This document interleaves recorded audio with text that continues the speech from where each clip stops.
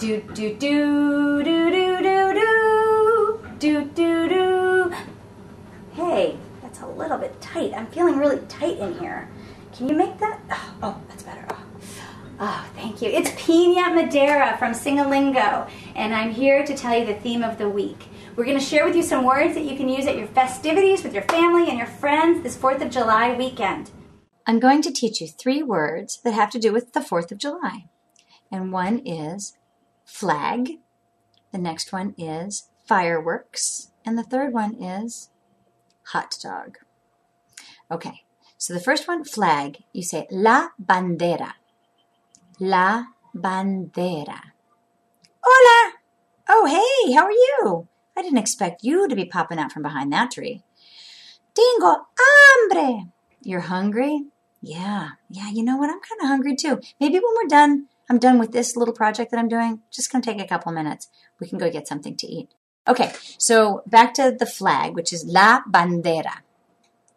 La bandera. Okay, the second one is fireworks. And we say los fuegos artificiales, which is sort of like artificial flames or artificial fire.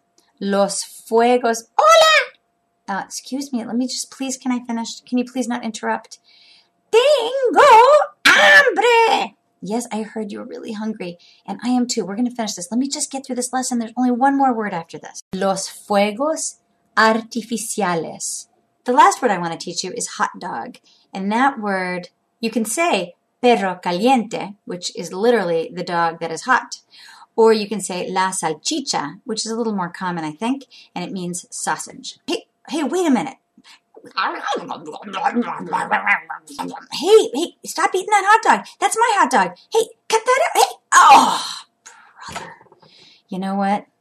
He ate the hot dog. So listen, enjoy your 4th of July. Try your new words out. And when you're hungry, now you know how to say, tengo hambre.